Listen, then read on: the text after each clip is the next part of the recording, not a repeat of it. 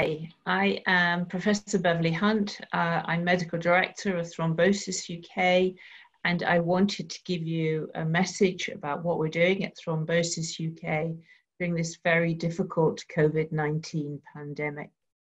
It does feel like the world has turned upside down, and we at Thrombosis UK are trying to keep as much going as possible. We have, however, had to cancel a number of face-to-face events, and we will be postponing them until the situation is better for people to meet.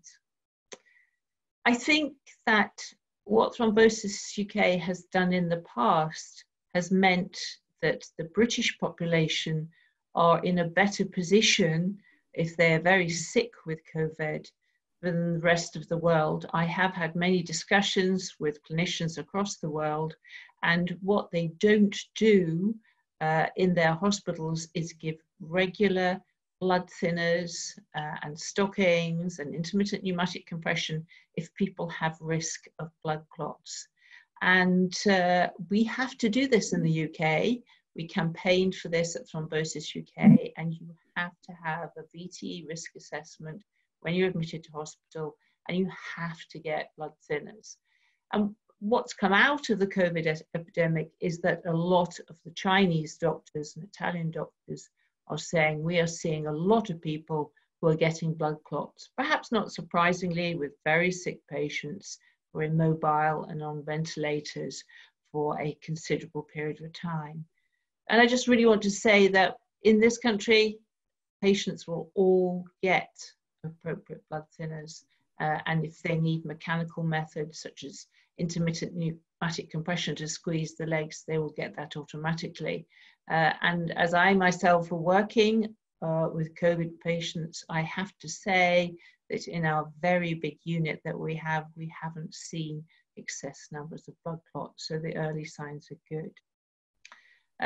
As far as those who are concerned, who are at home and trying to maintain social distancing, if you have had a blood clot, it is important that you keep going with your medication and that you keep active and that you do take that time during the day to get out and get some exercise, and just don't sit around for too long at home, and obviously not to get dehydrated.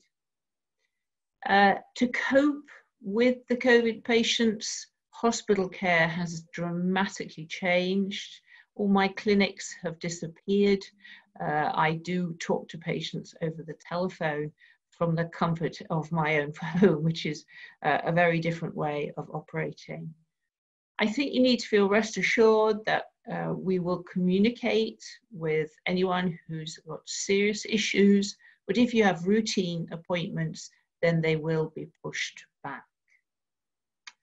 I think that the national policy on managing anticoagulation, which means the anticoagulant clinics are trying to switch people who are taking warfarin and putting them either on a direct oral anticoagulant or asking them to inject with low molecular weight heparin, is incredibly sensible, because this stops people going up to the anticoagulant clinic to have blood tests when they could be at home and not exposing themselves to unnecessary contacts.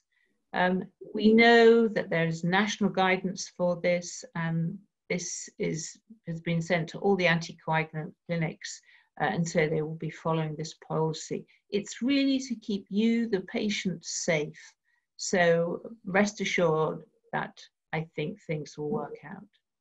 So just to sign off and say, keep healthy, keep mobile, keep taking your medicines, and I wish you lots of luck during this very difficult time.